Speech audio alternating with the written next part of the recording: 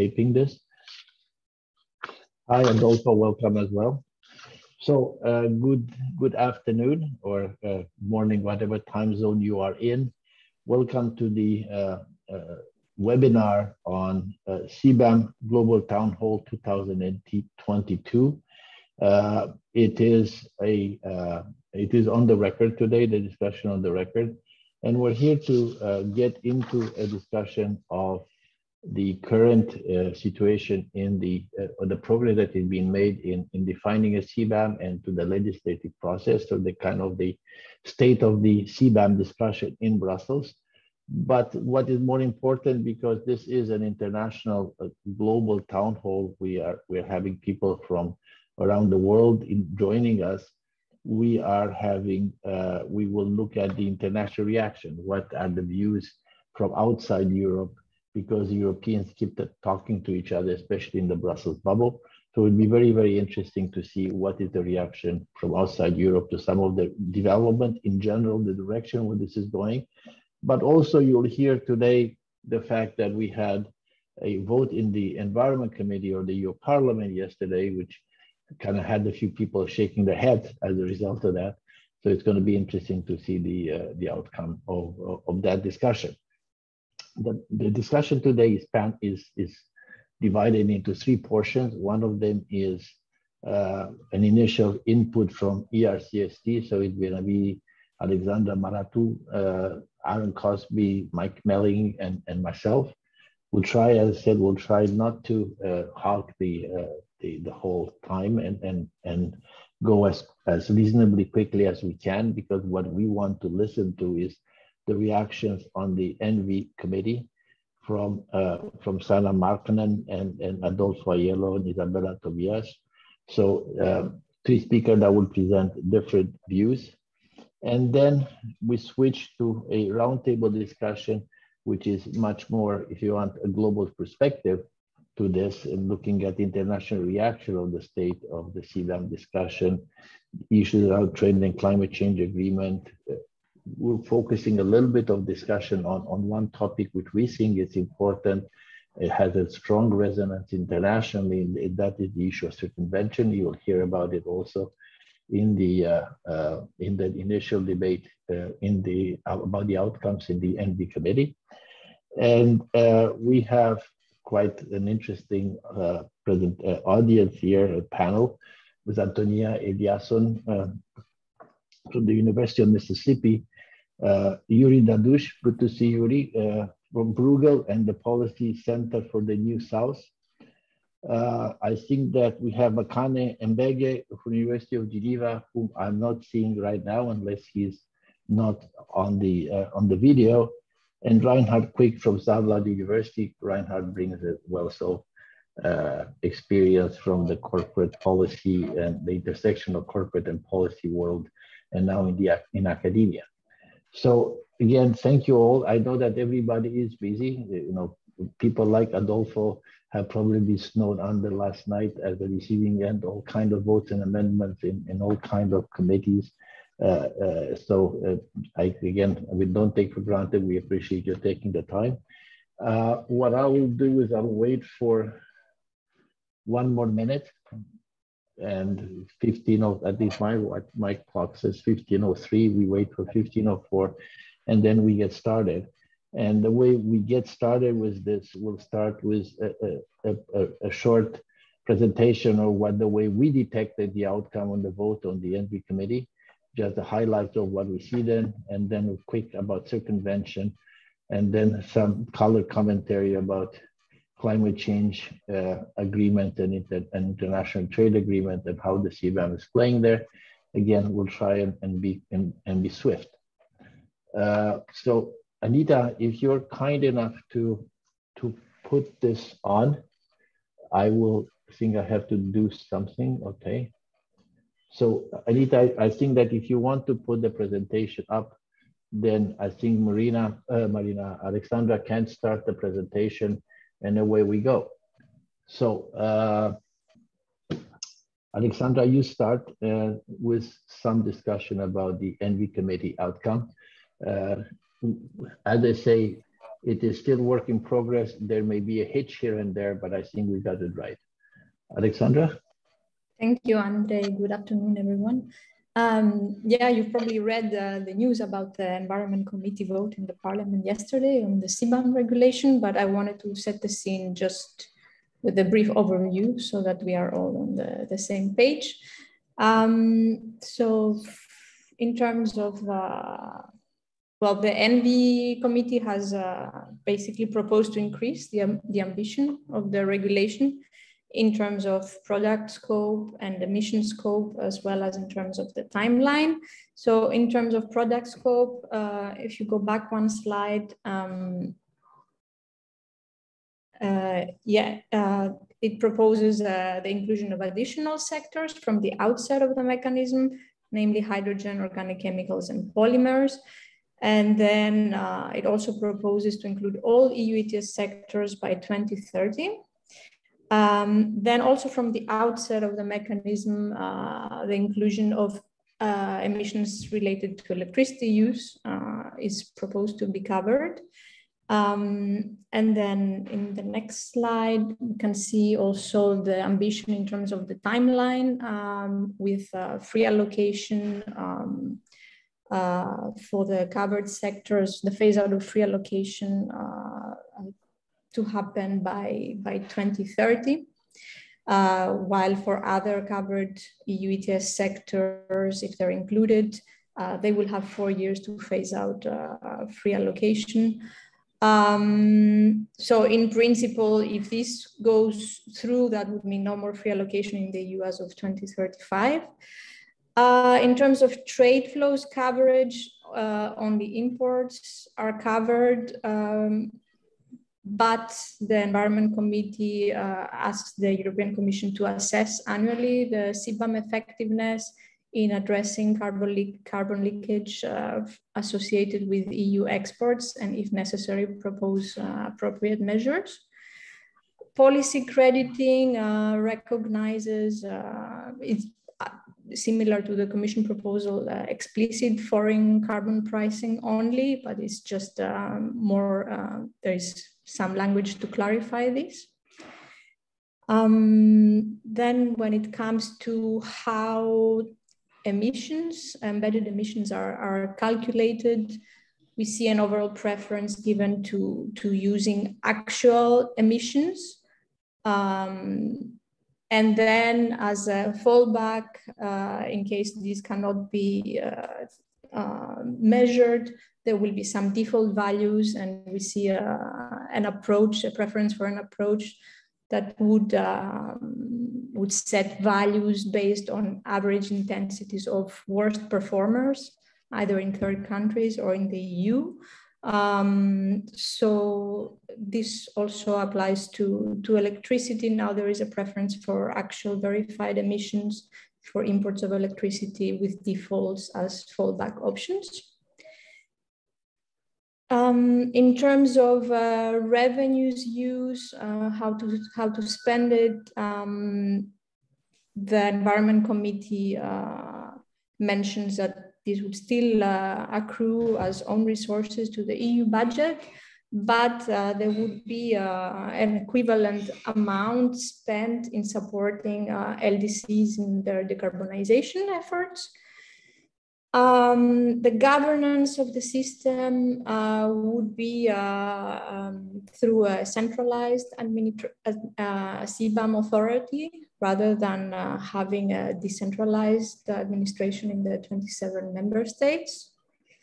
The phase out of free allocation, as I mentioned before, is now more ambitious, and it will be done by 2030 for the initially covered sectors. Next slide is, well, finally, in relation to the topic that we want to focus later on today, the Environment Committee has defined what sort of instances could constitute circumvention. So you see here, it's not maybe an exhaustive list, but they have defined the following 6 instances. So it could be direct or indirect subsidies that could help the impacted exporters to absorb the costs of paying CBAM, or it could be a price on a CO2 price placed on goods exported to the EU, but only to the share exported. Product modification, that was also in the Commission proposal, and also transshipment and outsourcing of production of downstream products with the objective of avoiding payments on CO2 price in the EU. And finally, reorganization of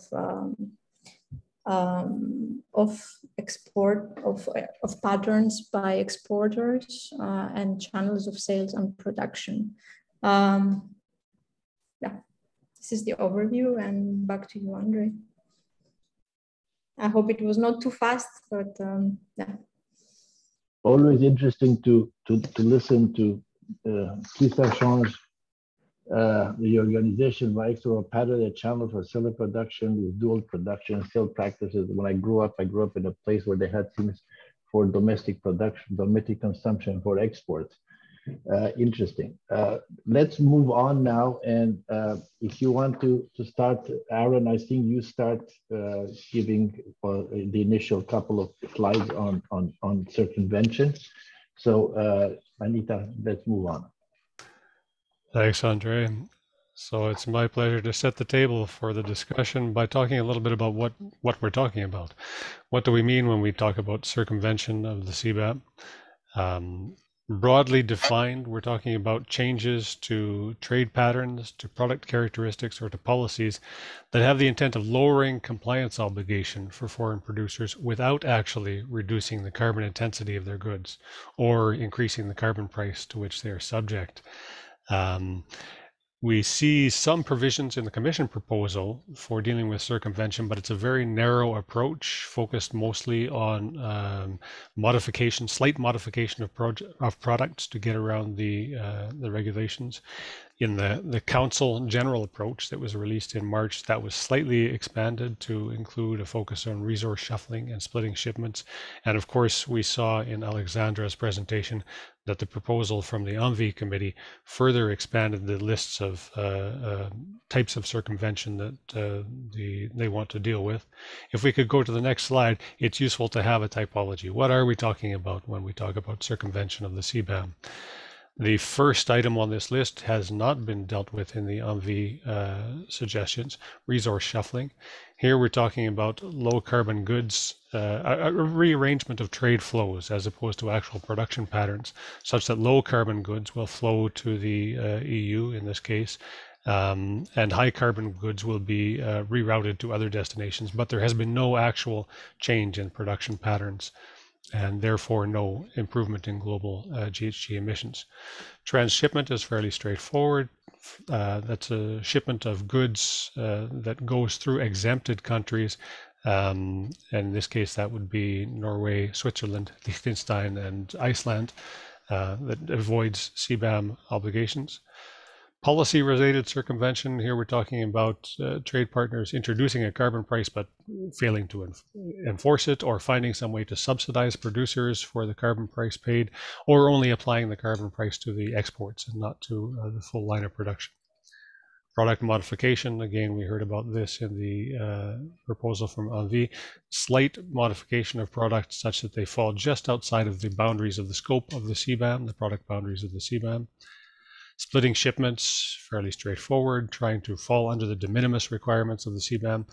And cost absorption, which was not mentioned in any of these, but which has been proposed by some observers as a form of circumvention, this being the subsidization by foreign producers of their export line to the EU by means of the rest of their product line, which is not exported to the EU. In other words, forcing them to subsidize the EU's exported section of production such that they lower the costs enough to compensate for the fact that they have been charged a CBAM levy. I'll now pass it over to those that want to actually discuss circumvention. Well, I'm not sure I'll discuss circumvention. I think I'll discuss a tangent to circumvention, because circumvention doesn't occur in in a vacuum, it occurs, or it's in the eye of the beholder, depending of the framework that you look at. And I think that, at least from my side, Aaron is much more a WTO person and a much more a framework convention person. So looking at this, I think that what we think is it a legitimate reason? Is it legitimately to call this wrong? And I think that it depends. It always depends on something, on the objective of the CBAM. Now, and we've heard of the objective of the CBAM since the beginning of this debate. That has moved. It's been a moving target. Sorry to say this, but it's true. But we started by saying that we want to ensure that the same price is paid for a ton of carbon, of embedded carbon, whether it's produced in the EU or produced otherwise. If that is the case, then I would argue, one could argue that whether they pay it at the border in exports or they pay it at the border in imports, it shouldn't make a difference, because they are subject to a price of over 100 euros a ton or 80 euros a ton, or whatever the cost may be. And the same thing will go down the line. So I'm not going to go through each of them, but it's clear that there have been a number of reasons why this has been moved.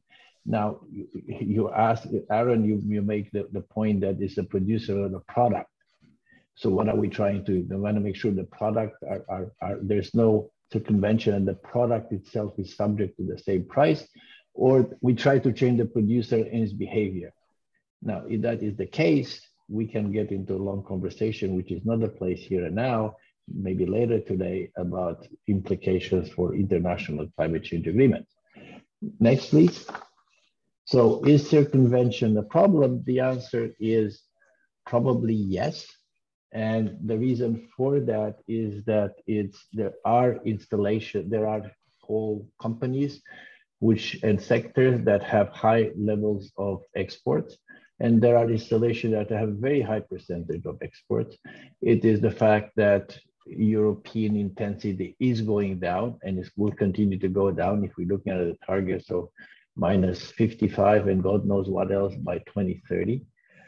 And it is, so is it certain? Nothing is certain except death and taxes. But as they say in many other areas today, there's a high probability that this is going to happen, that there is going to be carbon leakage as a result of circumvention and exports. Next, please. Now, as a matter of principle, we look at the shore shuttling and carbon price in exports only in this case, but we consider, again, this is jumping the gun a bit, CBDR and the Paris Agreement. What is the legitimate objective to level the playing field at the border for? Is the product level? Aaron's already spoken that, prevent leakage, or broader level, equalize carbon costs paid at the producer sector or country level. So in this case, resource shuffling is it legitimate to prevent a clean foreign producer from diverting clean products towards the EU and exporting CBAM? It depends. It depends on the objectives of the CBAM. Carbon price on exports only the same answer. Is it legitimate to deny credit on export only carbon price? It depends. So I do believe that it is things that will come to play, and they may come into play as this thing becomes a reality, and as people analyze it and decide whether they're going to challenge this or not. Next, please, and I'll pass it on to Alexandra. Yes, well, this slide is an example to illustrate the potential for resource shuffling potential. We used the example of aluminum production in China. And in the upper graph, you can see a figure by Ember regarding the use of different sources of electricity in aluminum electrolysis in China in 2019. From it, you can see that 37 terawatt hours approximately of hydro-generated electricity was used for the purpose versus 427 of coal fire generation. And based on these figure, we estimated that hydroelectricity accounted for about 2.5 million tons of aluminum production. in China, and then when we can compare this figure with figures in the lower table on the left-hand side concerning EU imports of aluminium from China, which when taken into account products in the current CBAM proposal in Annex 1 of the proposal were amounted to about 0.6 million tons in 2019. So this is to illustrate that, that there is a potential that the entire imports of aluminium products of the EU from China could be covered by hydro-based production with zero Scope 2 emissions intensity. It's an example that can serve a bit for the discussion of on questions that Andre raised in the previous slides. Is it really a problem if Chinese hydro-based aluminium production is shifted towards exports to the EU? Well, I know what the aluminum producer would say. Michael, you come to back next. Next slide, please. Thank you. So resource shuffling. Aaron mentioned that it's not included in that non-exhaustive list of additional circumvention practices that ENVI committee had in its compromise amendment 10. But if you look in one of the proposed recitals, 46A, there it is listed as one of the things that should be prohibited. And as you know, we don't really have much border carbon adjustment experience and empirical data around the world. California has had one for almost a decade. And so it's useful to look into the Californian example because they had problems with resource shuffling. It imports about a third of its electricity from other neighboring states, and including also from Canada and Mexico. And one concern was that if they implement, they have a border carbon adjustment, that the suppliers of electricity would just shuffle, start selling only the renewable electricity to California to avoid the Californian cap and trade system cost and keep the dirtier electricity. And initially, California tried to suppress that by just having a prohibition in the rules. And here I bring us back to recital 46A proposed by the ENVI committee, which includes language to the effect that all practices of circumvention should be prohibited. This raised alarm bells in the industry and also in the federal government back then in the US, because they had to essentially attest under penalty of perjury that they would not engage in resource shuffling, was considered way too legally uncertain and risky. So then under pressure from the Federal Energy Regulatory Commission, California changed the rules and instead went to having a whitelist. We can go to the next slide, Anita. So defining in a whitelist the 13 practices that were considered safe. Alas, those had to be relatively uncertain, not very specific, and gave a lot of discretion to the electricity suppliers. So the research done by various economists at Berkeley and also in a committee for the California Air Resources Board essentially calculated that this opens the door to resource shuffling that far exceeds the expected mitigation of the California cap and trade system. And it was seen as a major sort of Achilles heel of the California border carbon adjustment for electricity. Let's go to the final slide, where I want to say, sort of try to extract what does that suggest for Article 27 of the proposed regulation. So we heard before that the Commission proposal is very narrow in what it sort of considers circumvention, really just product modification. The Council added splitting of shipments, and there's a lot of uncertainty. What would trigger a Commission investigation, whether or not this is then really circumvention or there's a good excuse, a good explanation for these patterns. Obviously, what the Environment Committee in the Parliament is proposing will expand and add a number of additional practices that would potentially trigger this. Still, there are uncertainties in the definitions. There are uncertainties in what the Commission, how it would react and whether it can meaningfully suppress activities such as resource shuffling. So I think California just tells us it's very difficult and it's a cautionary tale. And I think this discussion is far from over. And back to you, Andre. Very well. Thank you very much. I will stop the, wherever, if I can find it, I will stop the sharing of the screen now. And back to the panel. I think, Aaron, you may want to talk a little bit about international trade agreements. A few words about that. Sure. So the We do have within the CBAM as proposed by the Commission some elements that might be in contravention of WTO law. We know that that's an old debate.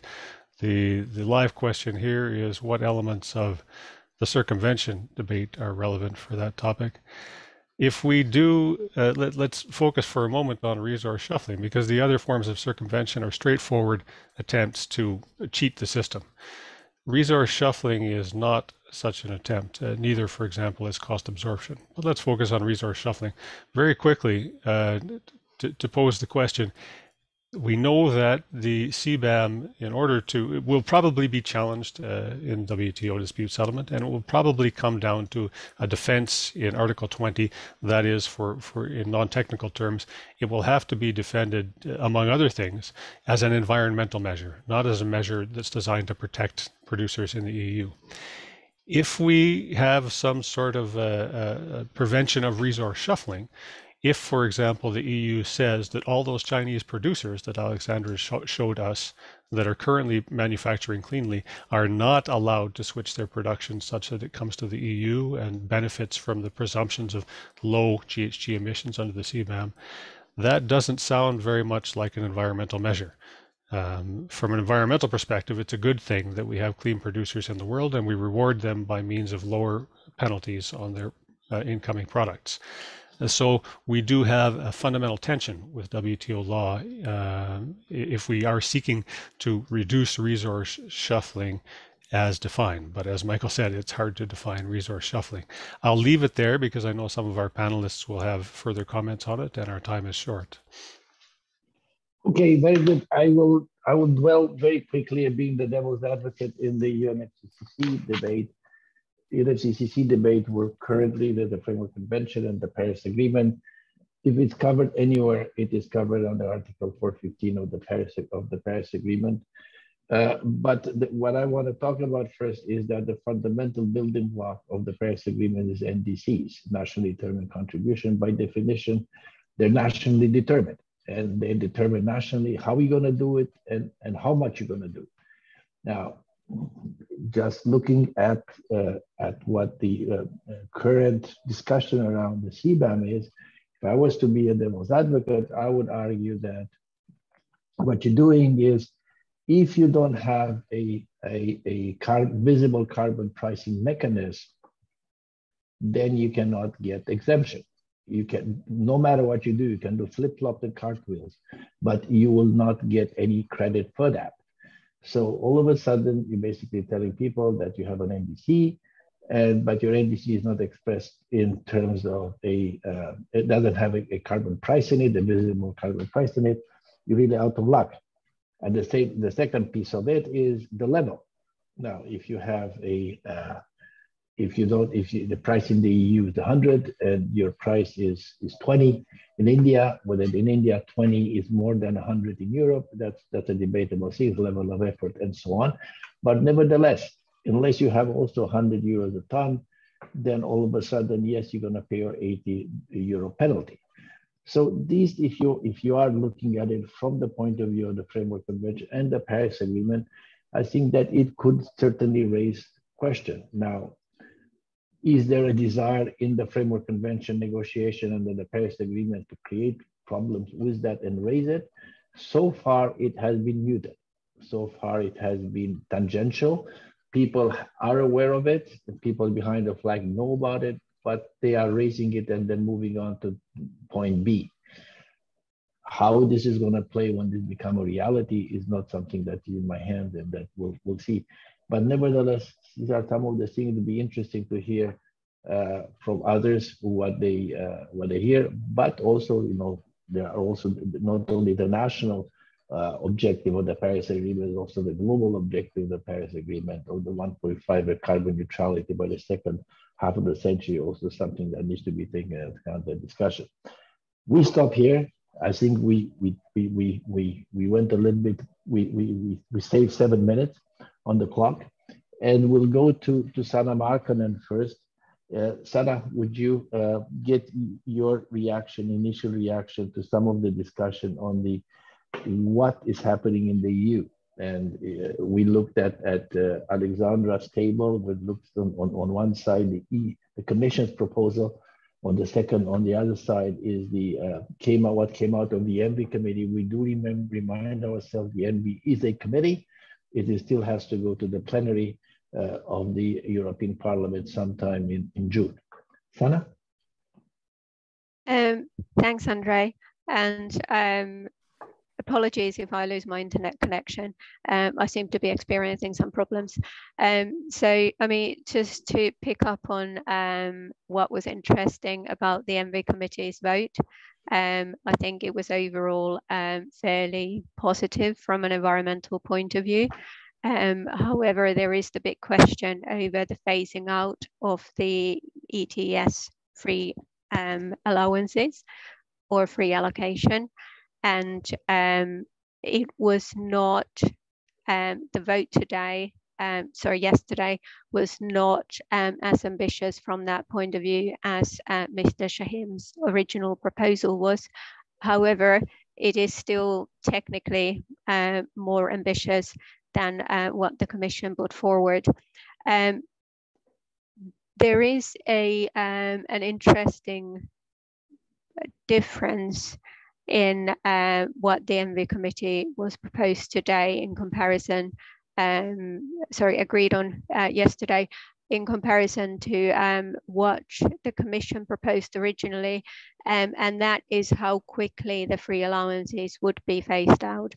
So the final deadline for phasing out of free allowances is sooner in the ENVI committee's current agreement than it would have been in the Commission's initial proposal. However, the process starts a lot later and it is a lot slower from that point of view. So you don't reduce by 10% per annum, you start reducing from 2028 and then you phase them out entirely over a 2-year period.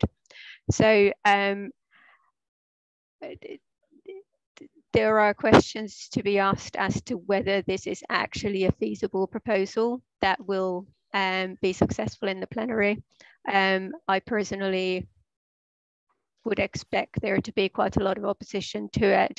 So if we look at all the different committees within the European Parliament who have put forward their proposed amendments and who have voted on them, there is still several points remaining that have not been agreed upon and where the positions seem to be quite diverging from one another. So I'm looking forward to seeing what happens in the plenary. I think we might end up with a European Parliament position that we can't quite visualize at the moment. Thank you, Sana. Adolfo? Yes, thank you, Andre, and thanks for inviting me to this event in this busy day. Well, my comment actually to the ENVI vote, I will borrow the words from one of our member companies, and the person used the following words: it's a life-threatening result, and it's not a life-threatening result for the status quo of the steel industry, but for the transition to green steel in Europe. The company that was speaking and was using these words is a company that has a couple of billion project investment. This project has been discussed for the Innovation Fund.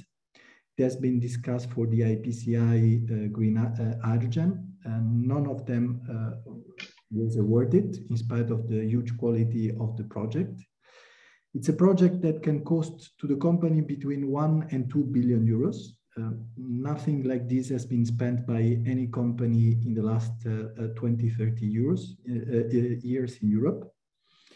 And with this result, this company will have still to make that investment. And on top of that, the company could have to pay something like 700-800 million euros a year in allowances. In the years 27, 28, 2030. So it is not a secret that the steel sector has been a supporter of the CBAM under some clear conditions. The first one was a smart and cautious transition between the current system and the new one.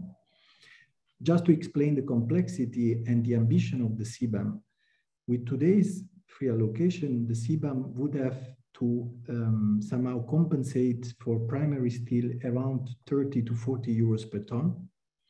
Without free allocation, you need to recover through the CBAM around 200 euros per ton of steel. So if you have the tiniest problem with the CBAM, you are basically affecting the whole viability of a European company. And this company, and this is also what is very often forgotten, is that European companies will have to pay these 200 euros for their entire production.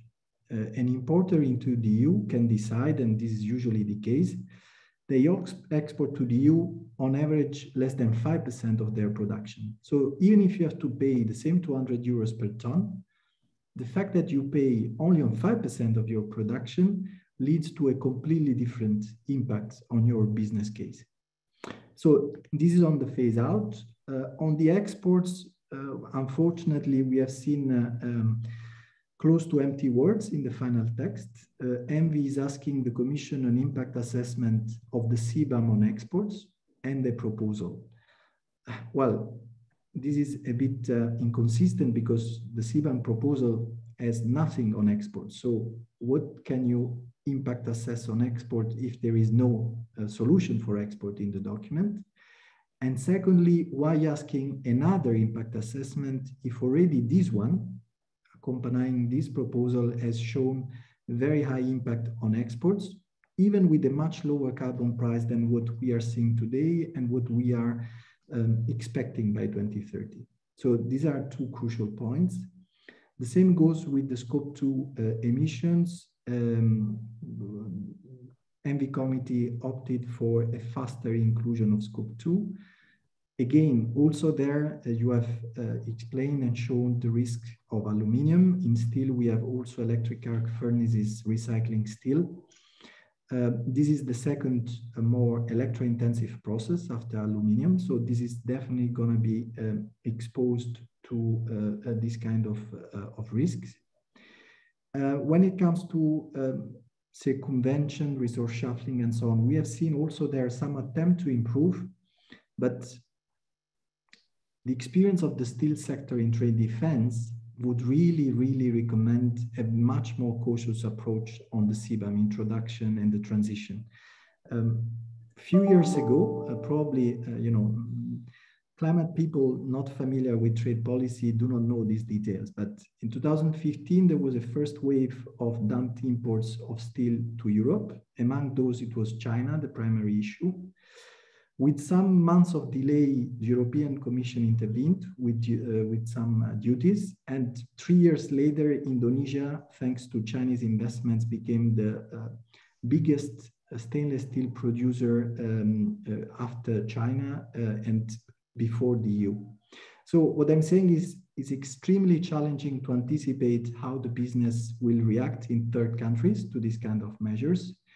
And that's why we remain convinced that a much more cautious implementation is safer for us, is safer for the downstream sectors. What is also usually forgotten is that this very fast transition proposed will also affect much more the downstream prices, material prices, and so on. So as you can imagine, we will work along these priorities in view of the plenary. Thank you. Thank you, Adolfo. Isabella Tobias, I hope I pronounced it correctly, Isabella, from the Polish Climate Change Agency. Isabella. Thank you for inviting me to this discussion, and I would like to share our opinion, Kubiza Cake, about the implementation of the CBAM. As we know, EU's Environment Committee passed several amendments to the proposed CBAM, especially with regard to the phase out of free allowances concluding 2030 rather than in 2035. However, from our perspective, the preferred option is to postpone this decision on the phase out of free allowances until the first comprehensive assessment of the functioning of the CBAM, and to demonstrate that the system is able to prevent carbon leakage. At the same time, the start date for the phase out of free allowances cannot be earlier than 2030.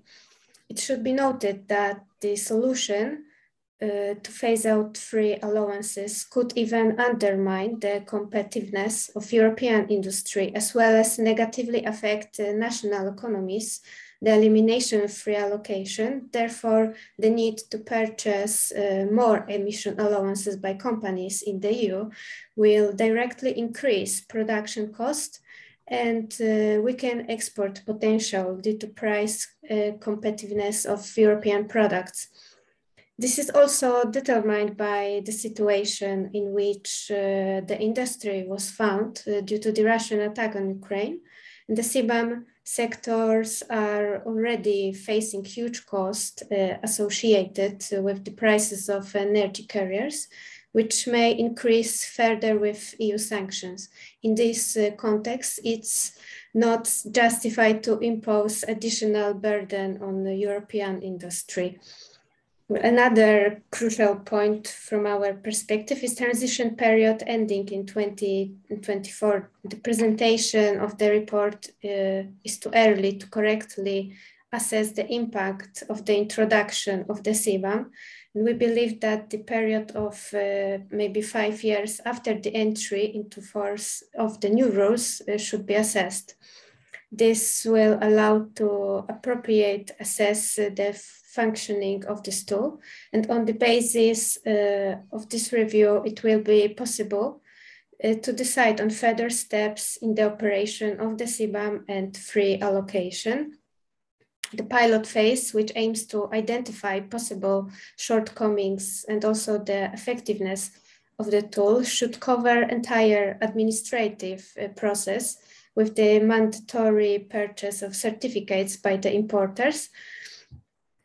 Therefore, the pilot phase should primarily be used to verify the effectiveness of the CBAM tool. Like, does the CBAM implement its primary objective to prevent carbon leakage in the EU? The possibility of extending CBAM to other goods, including indirect emission, and the CBAM tool management system itself. Therefore, it should be not a top priority. And a positive review of the CBAM tool after the transition period is an indication of continuation and extension. Well, with regard to climate support for developing countries, we believe that CBAM should be primarily an instrument to encourage developing countries to make appropriate efforts in the field of climate protection, and the creation of an instrument directly compensating developing countries for the creation of the CBAM will reduce the effect of the mechanism. Well, in conclusion, we need to reach, of course, a compromise of the subject, as we want to achieve the climate objective, but we don't want the industrialization of Europe. That's all for me for now. Thanks. Okay, thank you very much. What I'll do is I'm encouraging people to raise their hands and raise issues or comments, hopefully more, maybe some questions to the panelists, but also issues they want. First, Nick Bitsios from, I'm not sure which hat you're wearing. Is it Business Europe or your own company, Greek company, aluminum company, Nick, or both? Thanks, Andre. I'm very much wearing my aluminium company hat today. Thank you for having me. And yeah, I mean, the aluminium issue is one that has come up already a few times during this discussion. So I'd like to take this opportunity to say a few words about how we as the aluminium sector see the issue of circumvention, the risks involved. And the main message that I would like to leave with you today is that if we end up including the indirect emissions in the CBAM, you massively increase the possibilities for circumvention. And there are a few reasons why I say this. The first one is that it's often very difficult to actually prove the indirect emissions that are related to a consumption in a third country. Now, we have a good idea of what the carbon footprint of the grid in each country is, but what matters in the context of the CBAM is individual consumers, individual installations, and the supply that they have. And often they can be very different to the supply of the grid. I think an obvious example of this would be the case of a PPA that could be signed with a specific power source. That could be a coal plant or a RES plant or anything in between. And unfortunately, this information is not public. It's a matter of the contracts that the consumer has signed. And once you start getting into this, asking basically the consumer to open up his contract in the case of a potential dispute about the declarations that are being made, then I think it's clear that you end up with a massive case for circumvention. Now, in other cases, and I'll come now to the case of China that was mentioned before, it is easier to prove what the indirect emissions are. So as we mentioned before, in the case of China, you have quite a few aluminium smelters with captive power plants. So that's the case where the smelter has a direct line to the power generating source. Could be a coal plant, could be a RES plant. They have a lot of hydro in China. I'll get to the end of it, Andre. And in this case, it's obviously clear to prove what the indirect emissions are. Now, in this case, so the challenge is down the value chain, where the semi-finished, the producers of the downstream products will try to prove, they'll claim that they bought the aluminium from a hydropowered plant. So my question would be, it's not so much whether we have a problem with the hydro aluminium being sent to Europe. That should indeed have a zero CBAM charge. The problem is if you have the coal-fired aluminium coming into Europe being masqueraded as clean aluminium produced from hydropower. That's very, very difficult to disprove, and that's the main message I would like to leave with you today. Thanks for having me. Thanks, Nick. Sana, you raised something in your in the chat, but I prefer to raise it live, because this is the whole packages that were discussed yesterday, and this is the twin brother or sister of the ETS, and there are provisions in the ETS that overlap and sometimes are maybe in contradiction. So Sana, I give you the floor to make your point. Thanks, Andre. So obviously, as we have all touched upon the phasing out of the free allowances, which is the most obvious connection to the EU ETS. But we have also kind of discussed about the ENVI committee's proposal to include scope 2 emissions as soon as possible. Now, there are several reasons why many industrial operators oppose this, several of them for a very good reason. And one of them is that the cost of electricity in Europe in particular, but especially some specific countries within Europe, is extremely high at the moment. And if we simply extend the scope of CBAM to cover scope 2 emissions, it is well possible that even dirty fuels that are being used in many other countries would accrue a lower CBAM tariff than the actual cost of electricity that is being charged to large-scale users in the EU. And that can create a problem because it doesn't actually level the playing field. Because there are so many environmental levies, there are other reasons why electricity cost in Europe is high. And this links to the ETS vote on indirect cost compensation, which is directly relevant to the potential extension of the CBAM to scope 2 emissions. And the indirect cost compensation is something that is much less talked about, but it's extremely important that we bring this into the conversation about CBAM, especially if we are looking at a situation where the European Parliament will end up with an overall view that we should extend CBAM to Scope 2 emissions. This is particularly relevant for green steel, as in recycled steel using electric arc furnaces, but also for aluminium industry. And with the proposal to also extend the CBAM to various other sectors immediately and to all ETS sectors as soon as possible, I think that's an aspect that would warrant further investigation to understand just how closely the inclusion of Scope 2 emissions would compensate for industries that use electricity within Europe. And I think this is, Nick, probably quite related to the comments that you were making, particularly reference to aluminium industry. Okay, well, look, let me do one thing, because I've been encouraging people to raise their hands, but they're resisting. I think this virtual setup is not conducive always to active discussion. But I'm shouting in the wind. Let me ask my two colleagues, or my three colleagues, and also the three panelists, Sana, Adolfo, and Isabella.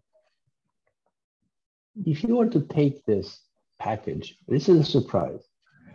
If you were to take this package and look at it, and like you would give it a qualifier. Everybody gives a pack something a qualifier. Do you think it's reasonable? Do you think it's over the top? Do you think that this is out of the ballpark? What is it? I mean, how would you qualify this thing? I'll tell you how I'll qualify it. I'll qualify it as wow. That's how I would qualify it. Now, how, who wants to start? It's a challenge. It's unprepared. It's something that just came to mind now.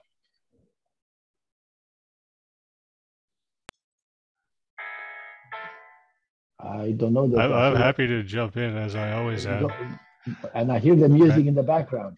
It's like the Pink Panther. Go ahead. Listen, there are aspects of, for me, the original Commission proposal did a good job of balancing between the need for ambition and pragmatism. So the long timelines, the lack of broad sectoral inclusion responded to the fact that we don't have a handle yet on how to prevent circumvention, that we don't have a handle on how to prevent leakage, and that we don't really know how to deal with Scope 2 emissions, that is emissions from electricity, without screwing up the whole system. And in light of the EU's electricity pricing methods and the deficiencies in the mechanism for indirect cost compensation, I thought it struck a good balance. I don't think the ENVI committee recommendations do that. The point of the balance was partly because we don't know how to deal with those things, but it was also because this gives the longer timeline gives us time for the EU to make investments in decarbonization, to decarbonize its electricity grid to the point where leakage is not so much of a problem, and frankly to let the rest of the world try to catch up. The short timeline, the broad sectoral inclusion, the inclusion of Scope 2 emissions, all of these, I think, are laudable in terms of ambition, but mistaken in terms of their final impact. I don't know. Who wants to come next? I'm happy to come in next. Thank you. So, I mean, if we look at the conversation around CBAM that has taken place since the 14th of July, there's really been, I'd say, 5 issues that have been frequently brought to the fore of that conversation, some of them way more important and way more impactful than others. So there's been the question about the scope, which sectors should be included. Should we include manufacturing? Should we include Scope 2 emissions? Second, how should we treat developing countries? Should they be exempt? Should some of the revenue be recycled to support climate action in developing countries or in the least developed countries?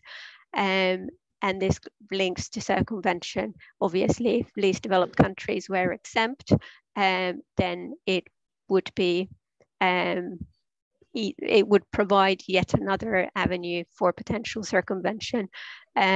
The third one is the phase out of free allowances, and we've had many different proposals from European Commission originally, then European Council, and then various different committees within the European Parliament. And this seems to be an issue that there is just absolutely no consensus, but at the same time, it is hugely important. There is a question about, should we include regulation as grounds for a lower CBAM rate, or should we not? Again, there is diverse perspectives on this within the European Parliament committees. And then there is the question over the treatment of exports. And it was the question on the scope that the ENVI committee's recent agreement really addressed. A very strong argument for extending the scope, extending it to scope 2 emissions, various different sectors, and so on. It's ambitious. It remains to be seen whether it would even be doable. How to treat developing countries, again, there was a clear message being sent, although with very little detail or clarification as to what it actually would mean in practice.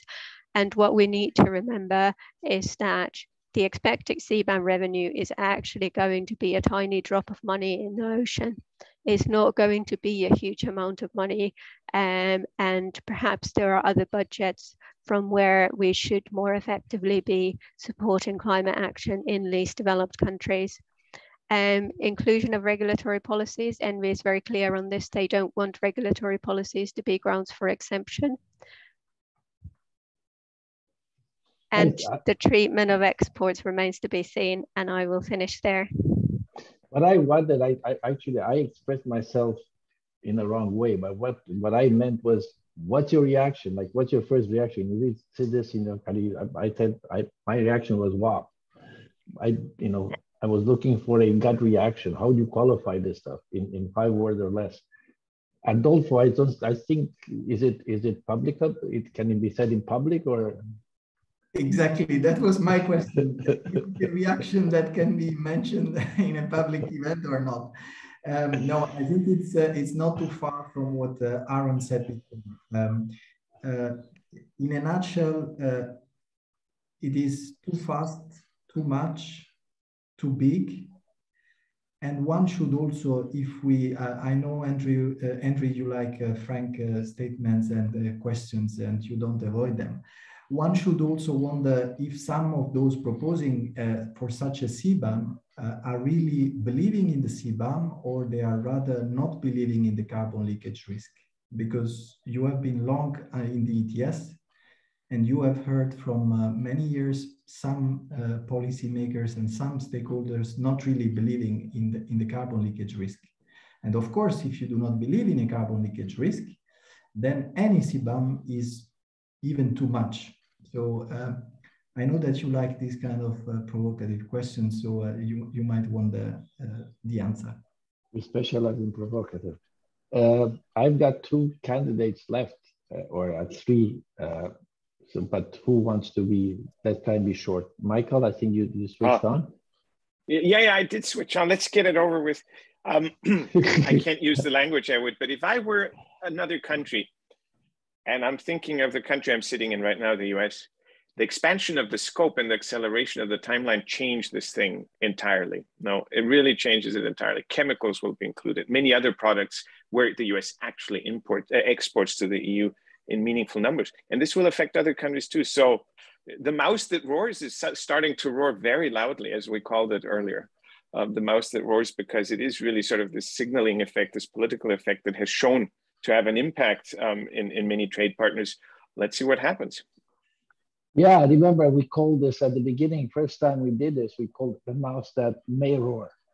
I've got 2 candidates left, Isabella or Alexandra. Alexandra, I'm terrorizing. We can go ahead. Yeah, I mean, I agree that it's very ambitious, especially the product scope extension. And yeah, you include sectors like chemicals, you include hundreds of products, and it's a very challenging technically very challenging to administer and to calculate emissions of such products, let alone if you cover all EU ETS sectors.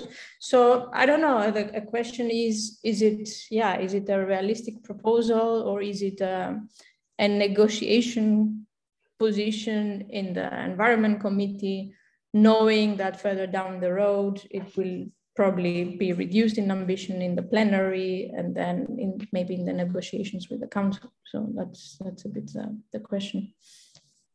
Thanks, Alexandra. Isabella? Yes, I agree with our panelists. We should focus maybe more on a gradual introduction of this mechanism in order to be able to examine its effect and find the balance and look at this mechanism as one of element of all the Fit for 55 package.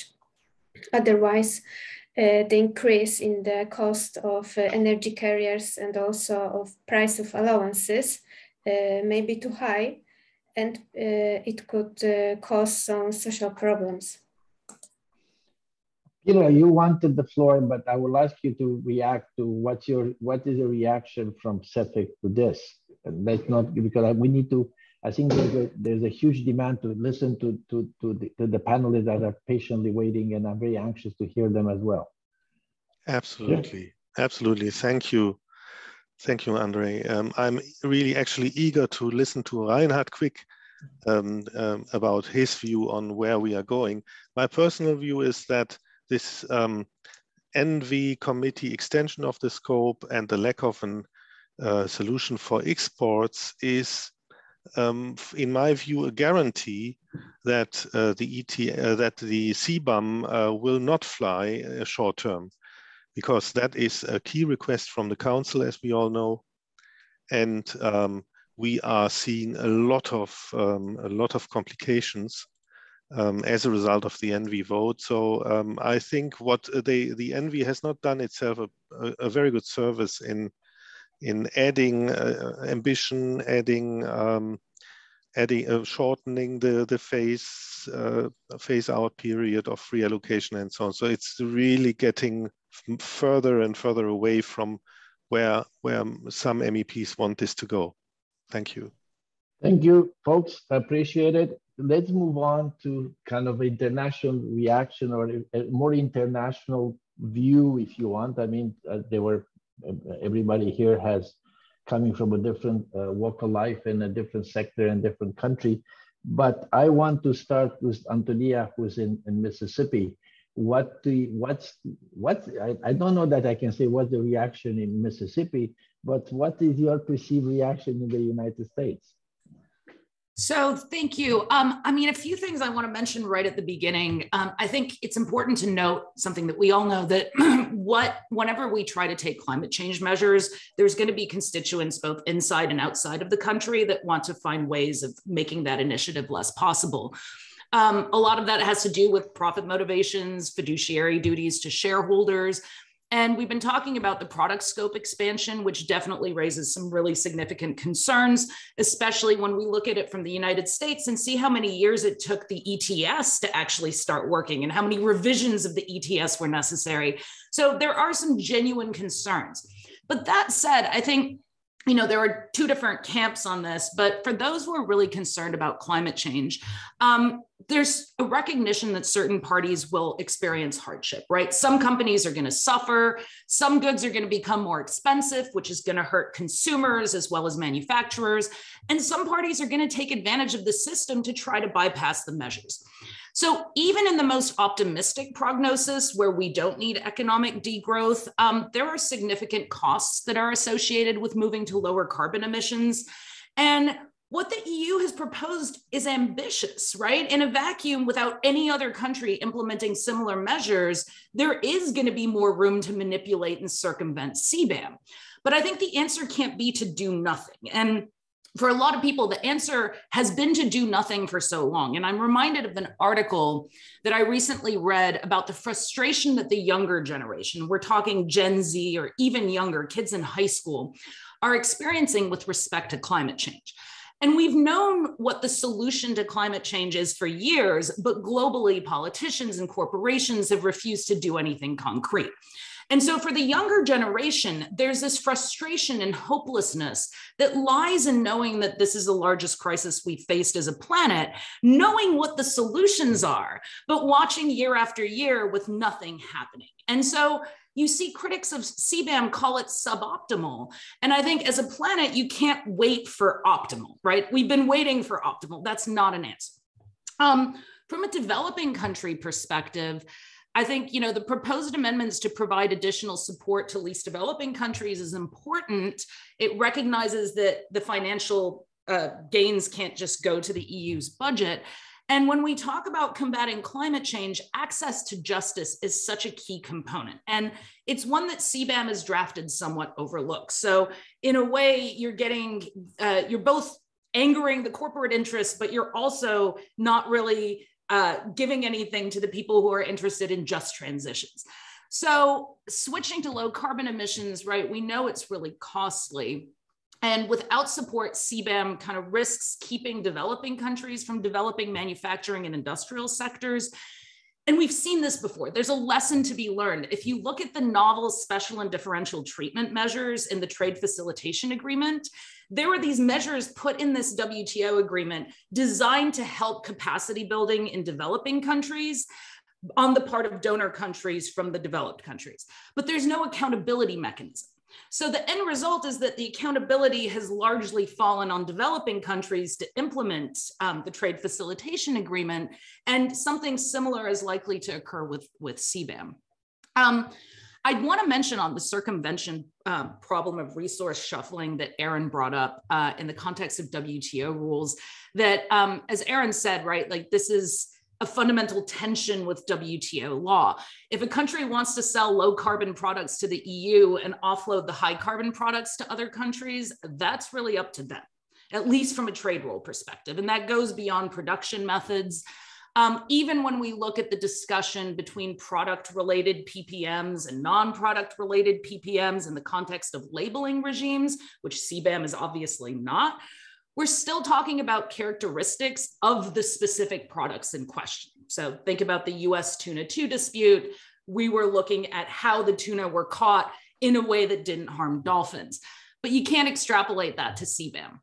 Because if the products being exported to the EU meet the requirements of CBAM, that satisfies the general understanding of how this works in the context of WTO dispute settlement. You could possibly make an Article 20A public morals argument that this conflicts with public morals based on maybe the EC Seals case. But if the goods that you're importing satisfy the carbon levels that you're looking for, or if taxes are imposed to offset higher carbon emissions, which is what CBAM does, 20A falls flat. If it's really a matter for public morals, then you don't want to have any products, irrespective of taxes imposed, produced with higher carbon emissions. And the same would go for a 20B or a 20G argument. But I think, you know, we've seen the US talking about implementing something like CBAM, which for anyone who deals with trade rules makes you want to bang your head into a wall repeatedly, right? Because the US says, oh, CBAM sounds great. Let's implement CBAM without taking into account that without an ETS equivalent, you're just violating trade rules. So all the US proposals so far have reflected, I think, a very unserious approach to bringing something like CBAM forward. You propose something in Congress, but it doesn't have any teeth to it. It hasn't been thought out. It doesn't recognize that you can't just impose basically taxes on imports of goods. The reality is you can't combat climate change without impacting international trade, right? From manufacturing processes to the transport of goods, emissions and trade go hand in hand. And if, as we've been talking about a little bit, you have to justify climate measures under the Article 20 general exceptions, then you are acknowledging that they violate trade rules. And that suggests a hierarchy of norms in which trade liberalization is more important than mitigating climate change. And that means that however we view trade, and especially as we see the WTO arguably marginalized, the basic system of trade rules that we currently have may clash with these efforts to mitigate climate change. And honestly, that's not good enough. So for most of the non-EU countries like the US, it's not enough to tackle imports. Right now in the US, at least, it's just political rhetoric. I think there's very little effort to actually do something. And I think finally, my last point on circumvention, going back to that, some degree of circumvention may be inevitable, at least until big global economies adopt measures to combat high carbon emissions in imported goods. And in that sense, maybe perfect is the enemy of good. Thank you, Anthony. I think that my good friend Aaron is going to have to reflect on some of these clashes between climate change and in WTO, because he holds WTO in high esteem, and I claim that currently climate change is going to beat WTO, but we shall see, Aaron. I mean, listen, this is a very interesting conversation, and I think we're all smiling because we've had this discussion many times late in the evenings. Next is Uri Dadush. You are on mute, Uri. Yes. I'm also based in the US, in Washington. I look at this a little bit from far away as a trade economist and as a development economist. And my view is that the CBAM itself is well-intentioned, of course, but it is unlikely to meet its objectives and is instead likely to have very serious unintended consequences. The theory of carbon leakage finds little or no confirmation in the literature, whether you look at it from a company point of view. Of course, it will have some effect. Carbon taxes have some effect on profitability at the margin. But location decisions by firms are based on many factors, of which even if you have a high carbon price is a small part. And the other aspect of carbon leakage, which is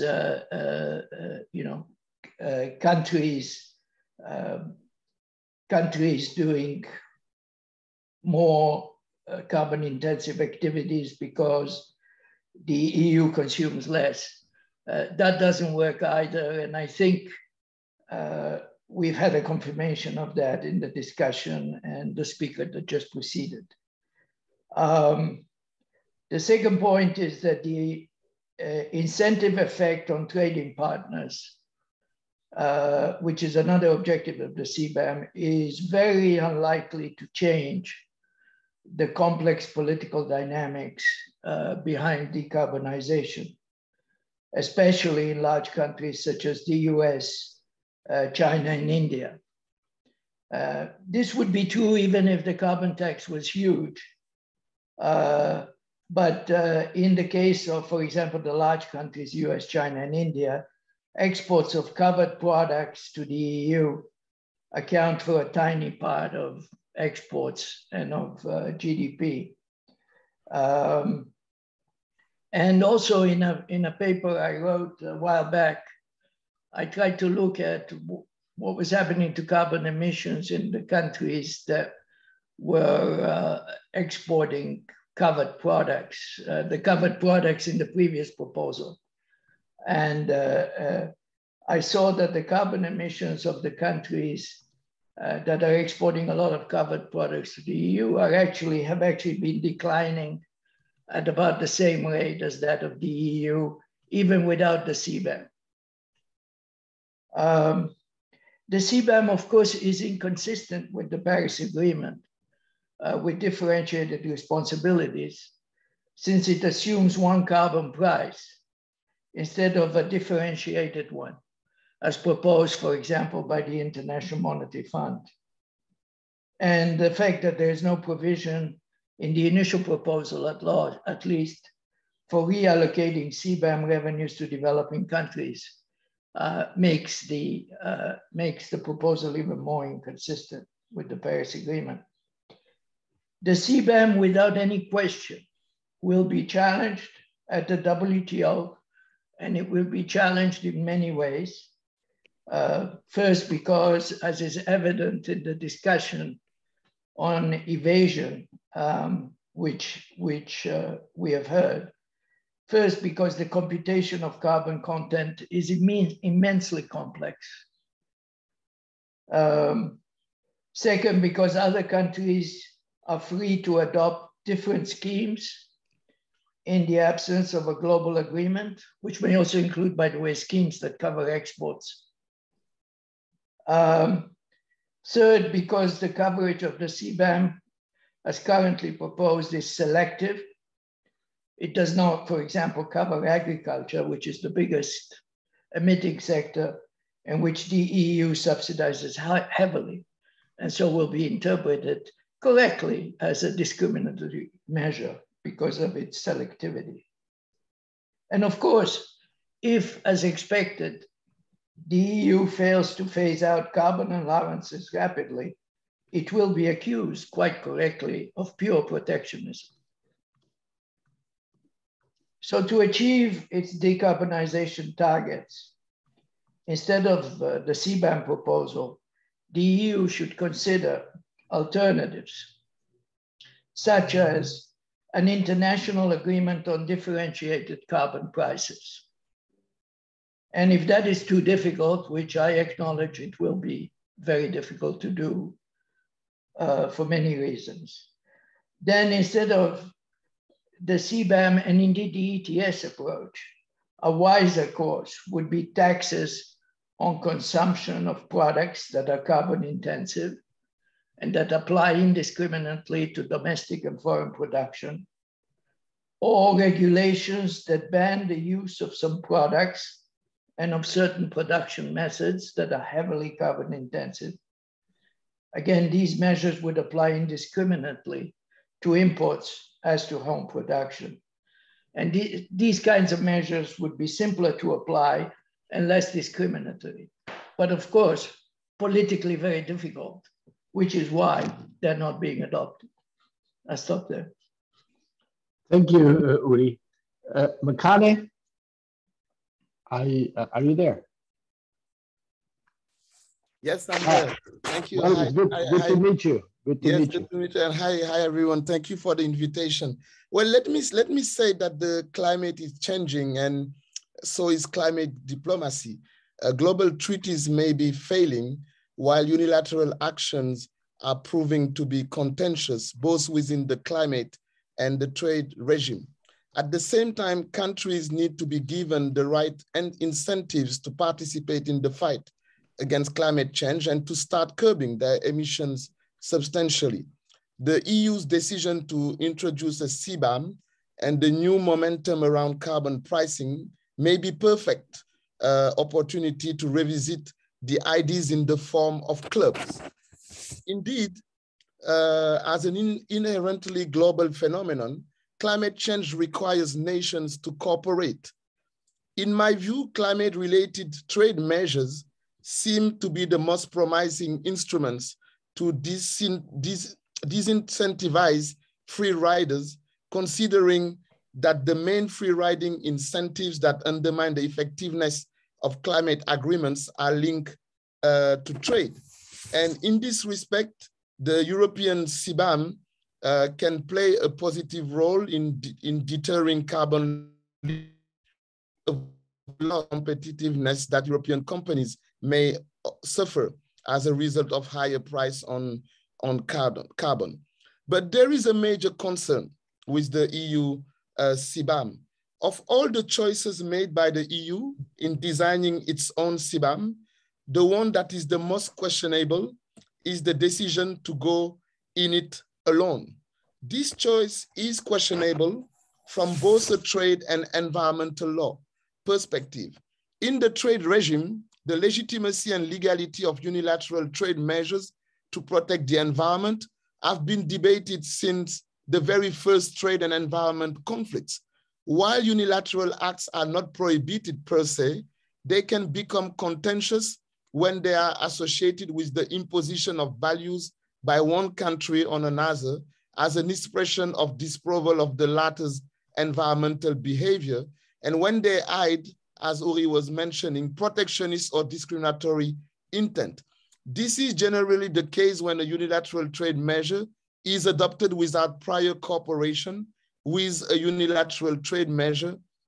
When a unilateral trade measure is adopted without prior cooperation with the potentially affected countries. The WTO appellate body made this point very clear in its Stream Turtle report in 1998, and the WTO appellate body stressed the need for concerted and cooperative efforts. Such concerted and cooperative efforts are similarly required by most international environmental law instruments, including climate change instruments. Both the environmental and the climate regimes are built around the idea of cooperation. For instance, Principle 12 of the Rio Declaration stressed that unilateral actions to deal with environmental challenges outside the jurisdiction of the importing country should be avoided.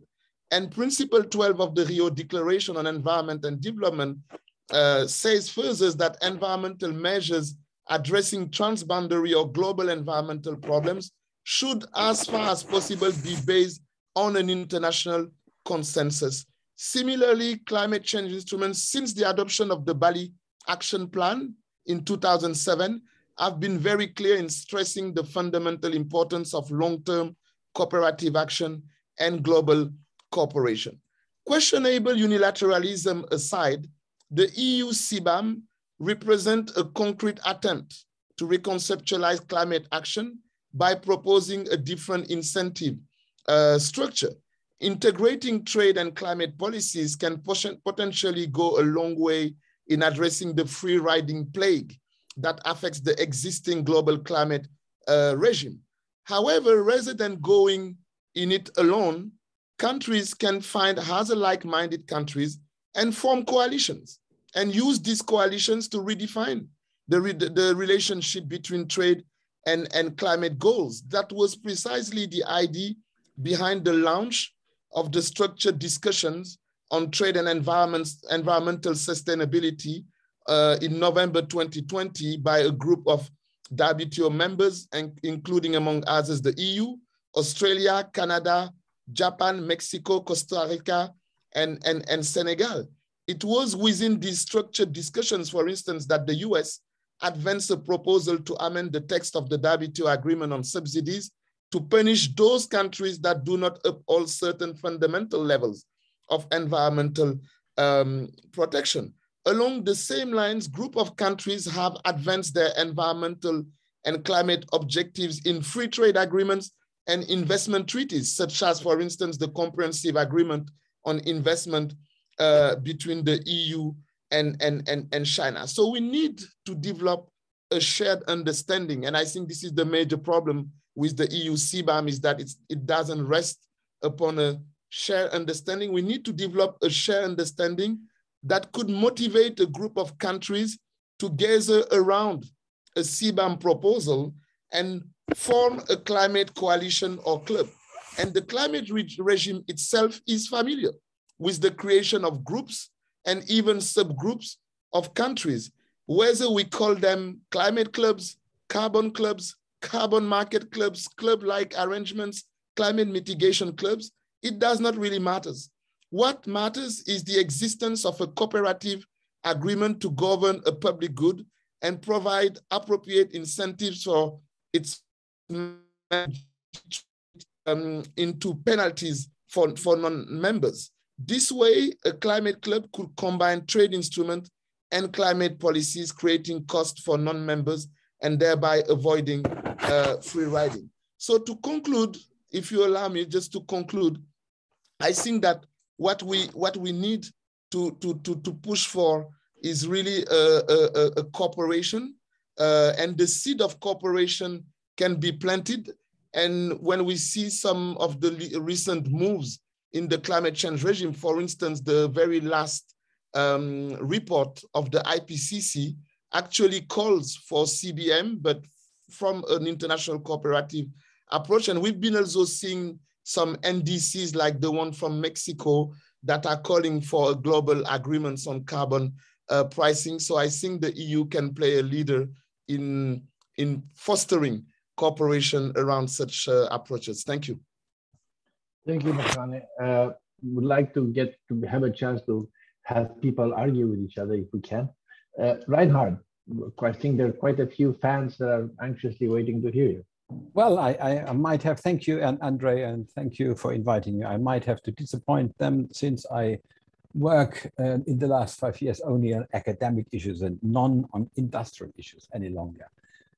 But I have prepared a short intervention on the compatibility of the Paris Agreement, of CBAMs with the Paris Agreement. And I think that the CBAM proposal of the Commission, and therefore I have not responded earlier, is not in line with the requirements of the Paris Agreement. And that leads me to some statements which I will give in a judgment-like response because we don't have much time. I would like to speak about differentiation, the carbon price in general, the EU's price in particular, and the oversight system, and conclude why I think the underlying problem of carbon leakage is the real problem. Differentiation, we already heard it that the Paris Agreement seems to violate the differentiation, and the CBAM proposal seems to violate the differentiation agreement, the differentiation proposal of the Paris Agreement. I would like to ask one question. Given the fact that there is a symmetry in obligations under Paris between developed and developing countries, am I right to assume that under Paris, a developing country is allowed to produce a covered product, CBAM covered product, in a less climate-friendly way than in the EU? And if that is the case, then the CBAM is a punitive measure. I think in the explanations of the Commission on CBAMs, the Commission implicitly accepts that the CBAM proposal violates the differentiation requirement and suggests a targeted approach. I would argue this is an eyewash because the targeted approach is anyway in line with what the EU has to do under Paris. So they should apply a targeted approach, but independent of what they say on CBAMs. Secondly, the carbon price in general. We know that the CBAM is based on the idea that carbon should have a price, and it focuses then on EU carbon prices. Paris, on the other hand, says parties have a choice. The parties decide which commitments contribute best to their highest possible ambition in light of different national circumstances. And here the problem is Article 9 of the CBAM proposal. What is adjusted, what is not adjusted, what is compensated? And I think the proposal is far too strict with respect to non-price measures. If we only accept price measures, then we have a real problem. Oh, I seem to have a problem with my... No, we hear you well. Okay, so Article 9 is very strict. Non-price measures are not accepted. I give you two examples. One might be a little bit more illusionary. If somebody plants 100 million trees, is that not a good proposal under Paris, but not accepted with respect to CBAMs? First, but the second may be more likely. A typical command and control legislation restricting CO2 emissions, the old way of regulating the environment, would not be accepted under Article 9. And I think here we have a real problem with the CBAM proposal. And the argument of which the Commission makes of administrative convenience is difficult to accept in view of the freedom of choice which the Paris Agreement gives to the parties. Now, the EU price in particular, suppose an exporting country adopts an ETS system. And then the market of this country will determine the price of this for the certificates. If the price is lower than the EU's price, the importer will have to pay the difference. I ask myself, why? If the country in question complies with its obligation under Paris, there is no climate reason for the EU to charge the EU's import price. And lastly, the oversight system. of the Paris Agreement. The CBAM proposal reflects a judgment by the Commission on the appropriateness and the sufficiency of the commitments by other parties. The Commission assumes that other parties are not doing enough to protect the climate and alleges non-compliance with Paris. And I think that this assumption stands in contrast with the oversight system of the Paris Agreement. Article 13 to 15 help parties to comply with their obligations in a non-intrusive, non-adversarial way. What the proposal does is that, what the Paris Agreement does is it looks at how can we help countries to improve their national determined contributions prospectively, and not how can we punish them with a border measure retrospectively because we think they haven't done enough. And here I think there is a real conflict between the oversight system of the Paris Agreement and what the Commission has been proposing.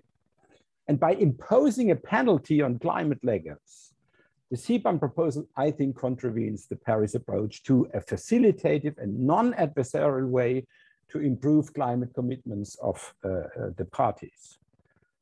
I come to my last point. What is the underlying problem? And the underlying problem, ladies and gentlemen, I think is the notion of carbon leakage. I accept that the EU is in a real dilemma. It has to take, even under Paris, very ambitious commitments. And therefore it thinks it can justify its proposal with a kind of protection of the domestic industry. And what the proposal does is that it elevates the notion of carbon leakage to an overarching principle, trumping all other legal obligations which the EU is supposed to comply with.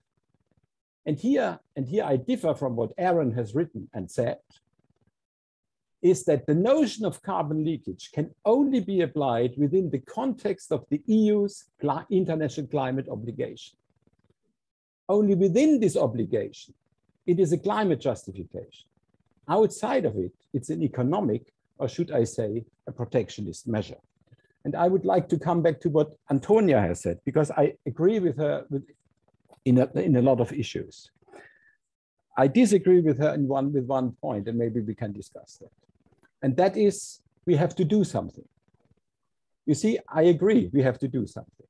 I also agree that we should have acceptable response measures, because we don't have what are acceptable response measures. But if you say we have to do something, then I would say, then everybody does whatever he or she wants. And that is dangerous. Because the fear I see with this proposal, and also now with the amendments made in the European Parliament, that you should have enough time to discuss this, and maybe to see that you can agree on response measures by multilateral, bilateral, or plurilateral agreements. And then there is no need for a CBAM, because then everybody would probably do the response measures themselves. But if everybody allows unilateral action to be taken, then we have a real problem. And therefore, I think that is difficult from a point of view of Paris, although I have to accommodate all those which I have attacked now, that the European Union will not be held accountable for violating the Paris Agreement. It can defy the rule of international law with the proposal, but it will not be held accountable. The reason why I say that is we then transfer the whole exercise to the WTO. And then the whole exercise to the WTO. And there I really think we have a problem, because we will then have to decide within the context of Article 20, the chapeau of Article 20, whether the EU has taken into account the specific circumstances in the country concerned. And if I have to do that, then I will introduce a kind of discussion within the WTO dispute settlement on whether the country complies with its Paris obligation, yes or no. Because if the country does not complies with its Paris obligation, then the measure will be considered arbitrary or unjustifiable. And there I think we have a problem because we put something into the WTO, which the WTO is not fit to deal with. And therefore, I think we need to have response measures discussed in Paris and not in the WTO, so that we have some guidance for the WTO, what is acceptable and what is not acceptable. Thank you. I think, Reinhard, this is very interesting, but I think there's a few alarm bells running in some capitals right now. I guess Aaron, so. Aaron, I call upon you. Well, there's a lot. Let me just say quickly that you know, I respect greatly Reinhard's depth of expertise on WTO law and his knowledge of how it applies to the Paris Agreement. But he and I, and you and I actually, Andre, have a different interpretation of what the Paris Agreement is. The bottom-up nature of that agreement, the NDCs as the building blocks of the Paris Agreement, to me are an indication that there is no assumption by any country that the actions of other countries are adequate. There is at no point in any of the mechanisms of the Paris Agreement or the text of the Paris Agreement, or in my opinion, the spirit of the Paris Agreement, an assumption that every country agrees that other countries that have complied with their NDCs are adequately addressing climate change. That is fundamentally absent in the Paris Agreement. And therefore, there should be no expectation that countries that are achieving their NDCs, that have stood up and made those pledges and are achieving them, are exempt from any sort of trade-related measures by other countries that are trying to achieve ambition. I don't think that, I disagree with that interpretation. And moreover, I would point out that the CBDR, the common but differentiated responsibility and respective capabilities, does say that we need to take account of the capacities and historical responsibilities. That's absolutely true, and we need to take account of the difficulties faced by developing countries in achieving their climate objectives. But it also says developing countries must be ambitious and take leadership action on mitigating their own emissions. And I fail to see how that's possible if those actions simply lead to leakage. So we are somewhat in a back into the issue of CBAM and border adjustment, somewhere falling between WTO and ERCST, I sense. Makane? No, thank you. And I just wanted to jump back on what Aaron said, and I think I agree with him. First of all, the legal value or legal nature of NDCs was never clearly determined. If we look at previous COPs before Paris, the whole discussion around INDCs was always without prejudice of their legal nature or legal value. But I think that in both COPs, but also IPCC very recent report, it has been clearly said that the aggregate of NDCs will not allow us to stay below the 2 degrees Celsius. Actually, by the end of the century, this is what the IPCC said, we will reach an increase of 3.2 degrees Celsius. So what does it mean? It means that what has been communicated is actually contrary to the Paris Agreement by most of the countries, because it doesn't allow to achieve one of the objectives, which is to limit the increase of the global temperature below 2 degrees Celsius. So most of the NDCs that have been communicated are actually not in compliance with the Paris Agreement. But as Reinhard was saying, Article 15 of the Paris Agreement is quite weak, because the compliance mechanism is all based on facilitation, non-confrontation, etc. So it means that we need to think about as a measures to actually implement climate measures. It should be contemplated there, and not necessarily seen as incompatible with the Paris Agreement. But of course, there's always a need to make sure that this reflects the idea of cooperation under the Paris Agreement and not unilateral action. Thank you, Makane. Anyone else wants to react? Reinhard?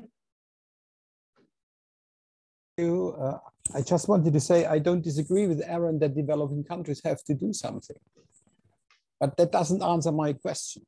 You see, I think what you do, Aaron, is you put the notion of carbon leakage to a kind of height which I think the Paris Agreement doesn't allow for. And I have two questions for you. A, the Paris Agreement allows a country to produce covered products in a less friendly climate way, in a less climate friendly way. Does it or does it not?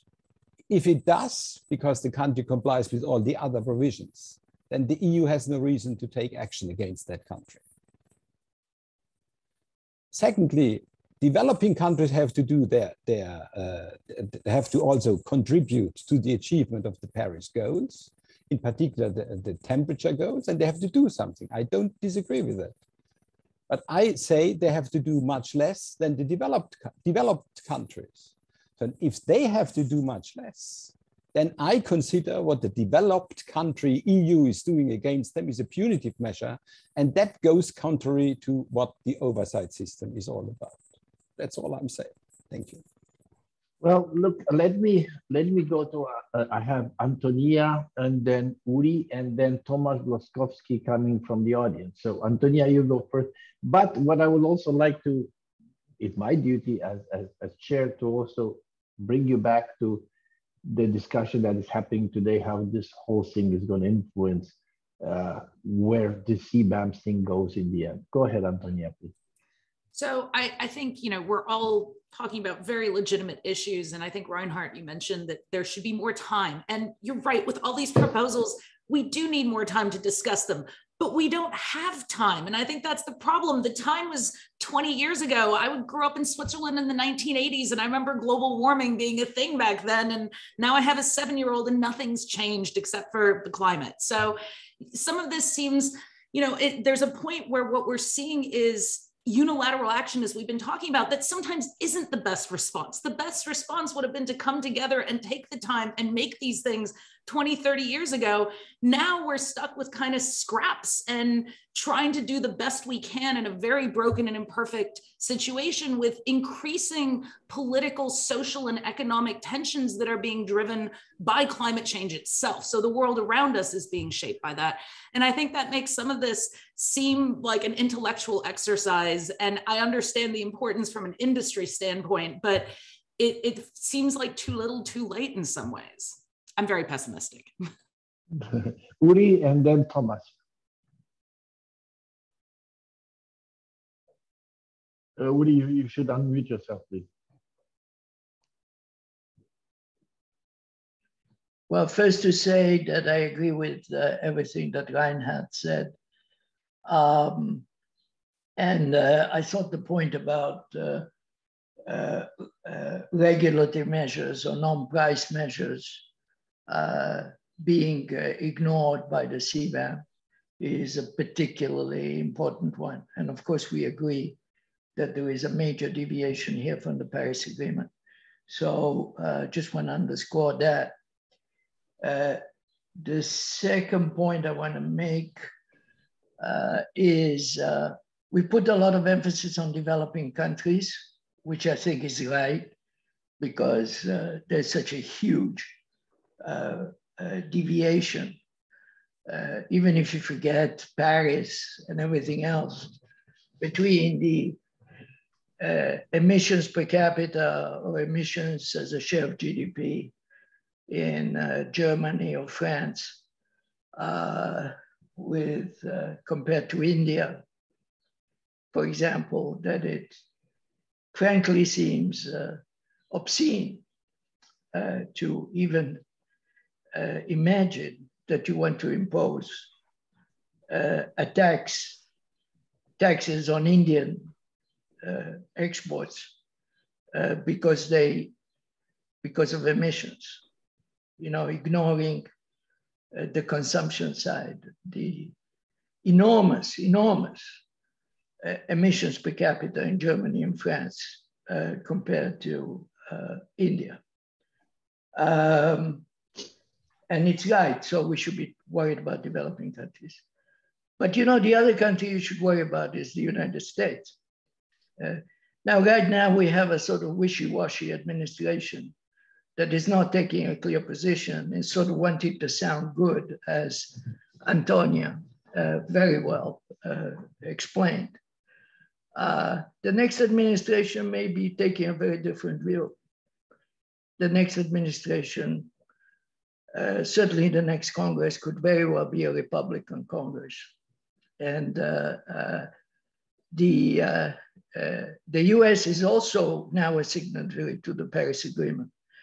And that means that the US also has a right to use different measures than the ETS to deal with carbon emissions and use regulatory measures, et cetera, et cetera. And so the next administration and the next Congress may take a much less sanguine view of the carbon tax in the CBAM in Europe than does the sort of equivocal position of the current administration. Last point I want to make is with regard to Antonia, we have to do something. I remind us of the Hippocratic Oath, primum non nocere, first do no harm. And I am very, very concerned that, that the CBAM will undermine all prospects for the WTO retaining its value as a legal system internationally. And then that will affect all of our standard of living. And if we really want to do something unilaterally, then there are things we can do unilaterally that are very direct and very important, okay? Outlawing the use of coal in the electricity grid and setting a clear timetable for that. Moving, there's a controversy about that, what it will do. Moving to electric vehicles in a faster time frame. There are all sorts of regulatory steps that can be taken that will not be discriminatory from an international point of view, that can be fully consistent with WTO and actually very straightforward to implement if you are willing to accept the political price. And that's the problem with the CBAM, is it's kind of a fudgy political compromise that's going to cause a lot more problems than it solves. Tomasz Włostowski, I'm again trying to bring it back. I think this is fascinating because I want people to hear a little bit some of this thinking. I'm not sure that you're speaking for a particular entity, organization, or legal entity, but your thinking is important. And I'm going to come back and see to what degree do you think, all of you think that what you're saying here is really reflecting the society, broad society that will be interplaying in this. But first, Tomasz, if you want to introduce yourself briefly and go ahead, please. Yes, hi, my name is Tomasz Włostowski. I'm a trader and a regulatory lawyer. I work mostly with the fertilizer industry. 2 points. One is I wanted to go back to the beginning of this conversation, the one we had where we discussed the results of the ENVI vote, because I noticed that most of the people were choosing their words very carefully. So I'm not going to do that. And I'm just going to say what I'm hearing most of the people are saying, which is that the vote in ENVI was an outrage, quite frankly, from the industry perspective. And the reason for that, the reason why I say it's an outrage, it's because none of the substantive issues got resolved. None of the issues got resolved. So every single sort of practical competitive issue that was raised as a problem to be solved was ignored. And on top of that, the ambition was very sort of strengthened. New sectors were added in, new emissions were added in, and the withdrawal of free allowances was accelerated. So basically, none of the concerns that were raised by the industry was addressed, and the ambition was very seriously increased. And why is that important? It's important because I think we discussed this numerous times previously. You know, there are discussions among industry as well about the role of the ENVI committee, about the strength of the ENVI committee in the parliament, and about the lack of any sort of reasonable engagement with the industry in the ENVI committee in the parliament. And I think this will have political repercussions down the road, again, because it's a committee that's too powerful and too reluctant to hear the industry's voice for the things to continue the way they're continuing. So, and that issue is going to have a continuation. I can promise you, maybe not soon, but there will be a continuation of that development. Now, one more point I wanted to make, and this is in response to something that Dr. Quick said, and that's about carbon leakage. And I think we've discussed this here as well, which is, I think it will prove in the future to have been a fatal mistake of CBAM to focus on carbon leakage as its driving idea.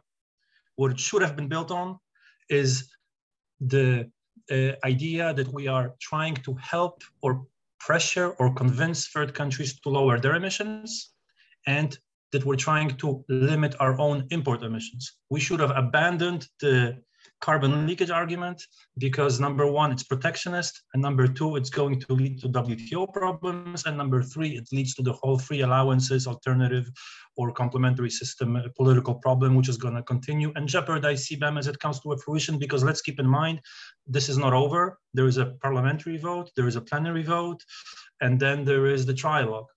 So the more ambitious CBAM becomes, the more voices will be raised about whether CBAM is actually worth the effort. Thank you. Very well. I'm trying to look for other intervener. Aaron, I think there were some questions from Reinhard. There was a direct question, sure, and the premise of the question. I'm sorry, you hear a dog objecting in the background. She doesn't become a very good speaker. She's the peanut gallery. The direct question was: does the Paris Agreement allow developing countries to produce at a different standard than developed countries like the EU? And in which case, isn't premising imports from the EU or to the EU from those countries a contravention of the Paris Agreement? The Paris Agreement doesn't say one way or the other what countries are allowed to do, what the kinds of standards they're allowed to produce to. That's not the point of the Paris Agreement. I would put this in the context of thinking about the CBAM as a standard. You know, you're applying a standard at the border which says if you meet these standards, and we're talking about PPM-based standards here, standards based on how a good is produced. We'll import your goods, and the idea that is an illegitimate exercise of unilateral authority by a country was put to bed by the shrimp turtle ruling of the WTO. We know that countries have a right under legitimately circumscribed circumstances and to dictate how a good was produced if they are going to import it. So the EU is not, in my opinion, dictating to anybody what they have to do or how they should do, but they are exercising their legitimate right to say that if countries choose to produce goods on a high carbon way, they will be restricted from entry into the EU. That seems to me fairly straightforward. Wow. And to come back to it, the Paris Agreement does not actually dictate or allow or disallow varied types of production in other countries. Well, listen, let me take a last round, starting with Reinhard and going around the table on the screen. Unfortunately, it's not a real table. How do you think the world sees this? I mean, you obviously have expressed your opinions. You have your thinkers, your people that have been involved in this debate. But what's your sense? I mean, where is this going to land? I mean, this is going to land, there will be a landing in the EU, some kind of legislation. It's inconceivable at this time that there will be no legislation on CBAM. It's just been too many eggs in this basket and too many political careers being forwarded. It'd be interesting to hear your last round. But before I go to the last round, I think some, okay, the panelists were raised their arm. I thought it was somebody else. So let me start with Reinhard and then go to Uri, Antonia, and then walk myself back. So Reinhard, you go first. I think I can respond to that when we do the final round. Thank you. Okay. Well, let's start with the final round because I think we've got like 7 minutes left. So let's go for the final round, Reinhard.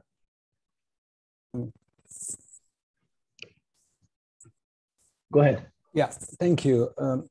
Well, I think I have my principal thinking, and academic writing is that the CBAMs are WTO incompatible. The CBAM proposal is WTO incompatible and is Paris incompatible. But I would argue that CBAMs are here to stay. So the more time the proposal has, once it becomes legislation, to allow the Commission to negotiate with the countries concerned, the better. But what I see is that if we follow Aaron's arguments, then we have really an opening of everybody can do whatever he or she wants.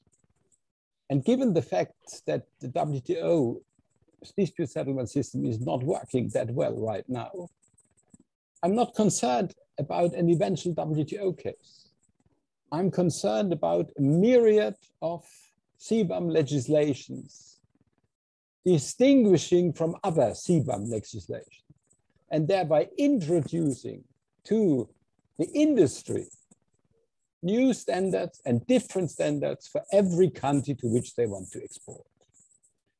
And if I take Uri's argument, just assume that India were to propose a CBAM on per capita CO2 emissions, how would we react?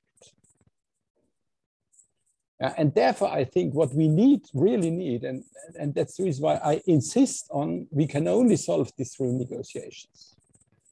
And I hope that the Commission, which I think has called the evil spirits with its proposal, is able to overcome this.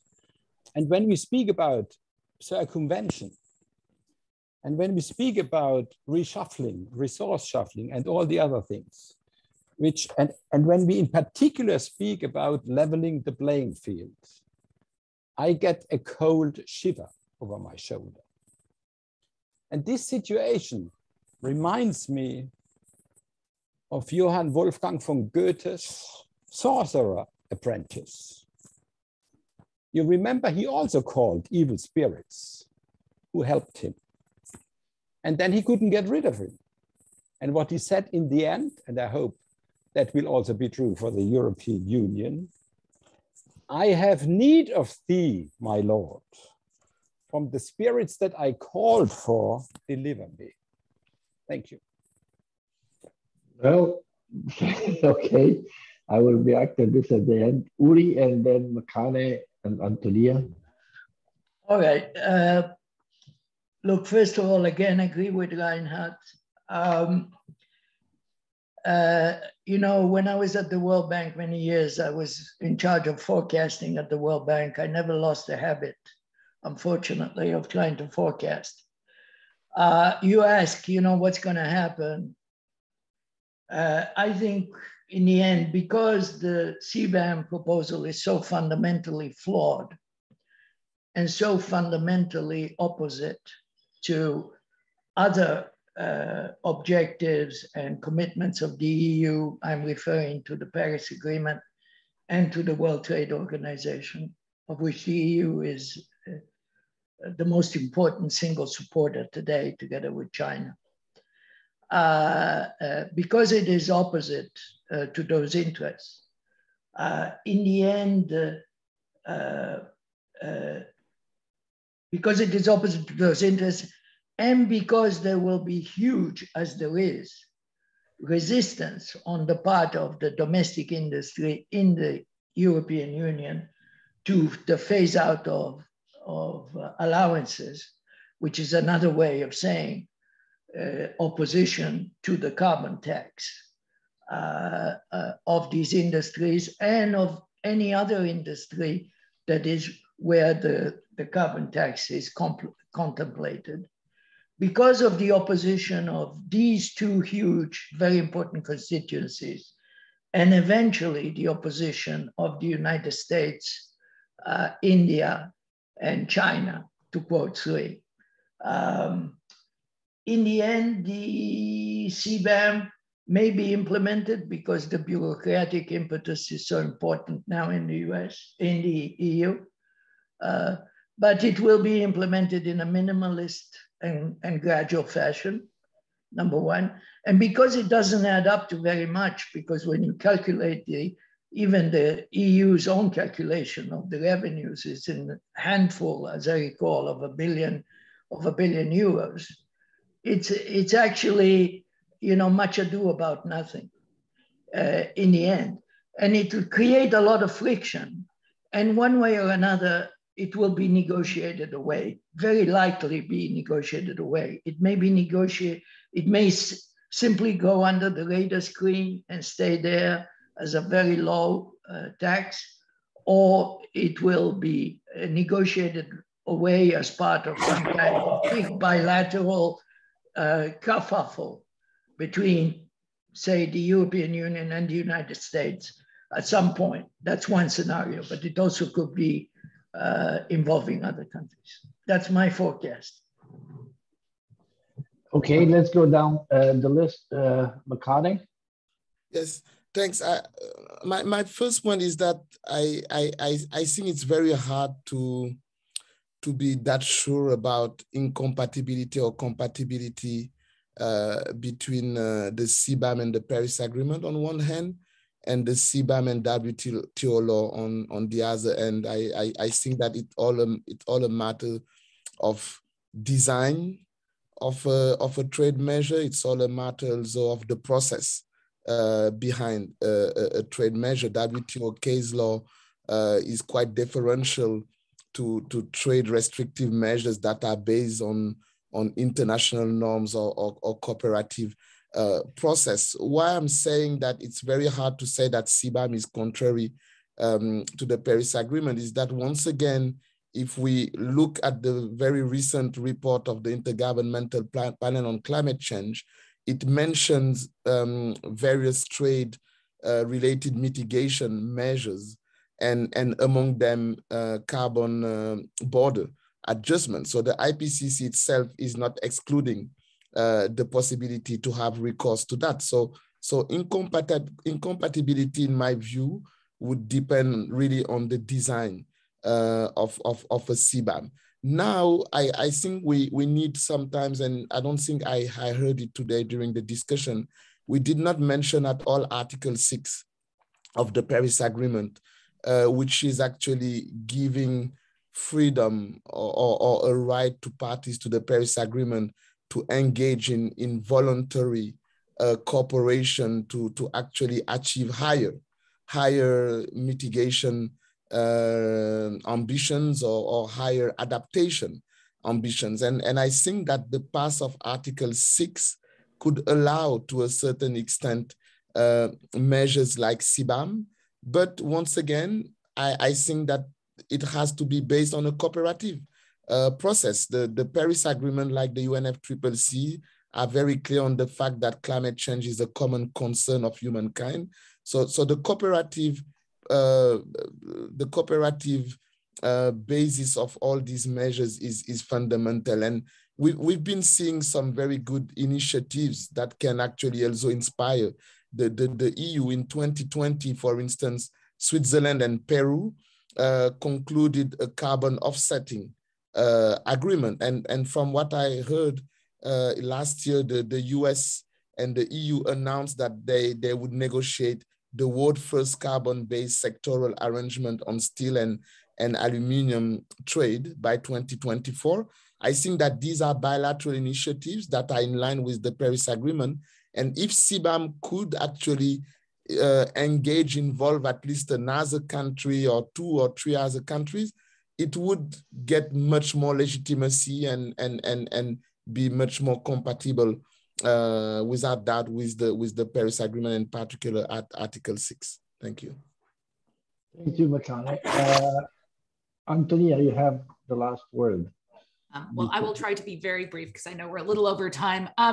So as we kind of already have talked about, right, CBAM can only be WTO compatible if there are comparable internal measures. And so this idea of a proliferation of CBAMs, as broken as the WTO dispute settlement system is, if you don't have an internal mechanism of some sort, it will get challenged and it will get overturned. So I think that's less of a concern. And it took the EU so long to get a working ETS, right? Decades. It's not super easy to get some sort of internal measure. But I think, as Ori mentioned, the US particularly, we are really up in the air when it comes to climate change. And it is that vagaries of one Congress, one president, you know, withdraw from the Paris Agreement, come back in, withdraw, who knows what happens.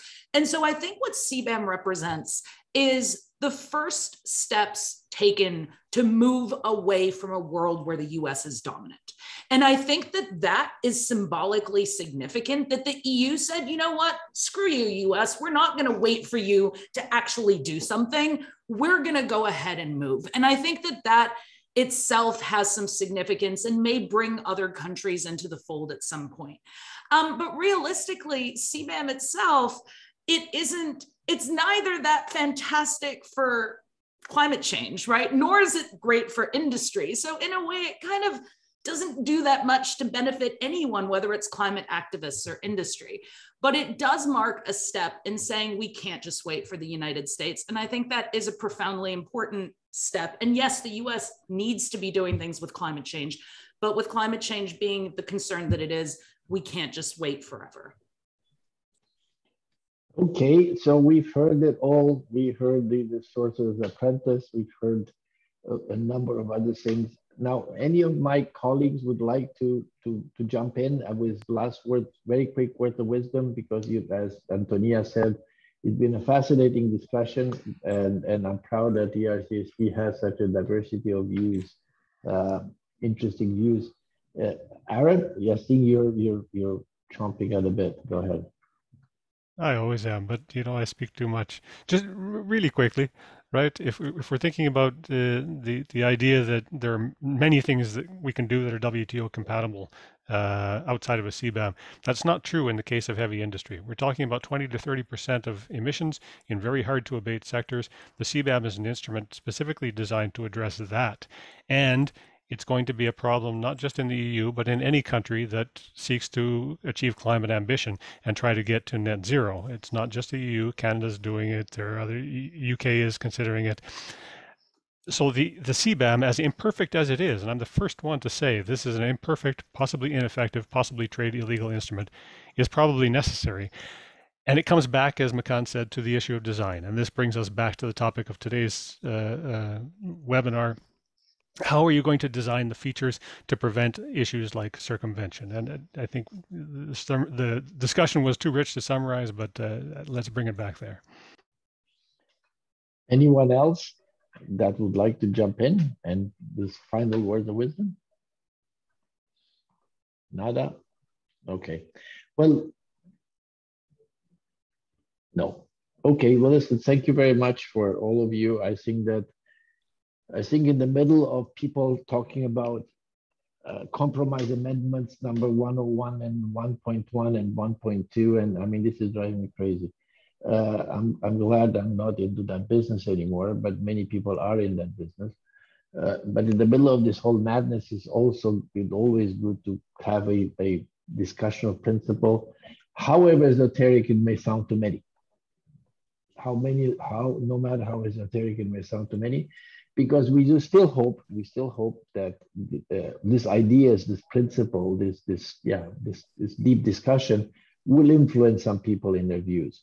To what degree, again, this is going to be reflected in position on the current or future U.S. administration. I mean, if once you start introducing chemicals into this is going to be a lot of fun in Houston. And how how it's going to be received in Delhi when it really happens, and how it's going to be received in Beijing and in other places. It's something that will be seen, but we will make this available. We hope people listen to it and draw their own conclusion. We are going now, I'm going now, not next week, but the week after, to a session of the subsidiary bodies in Bonn, and then to the Sharm el-Sheikh COP in November.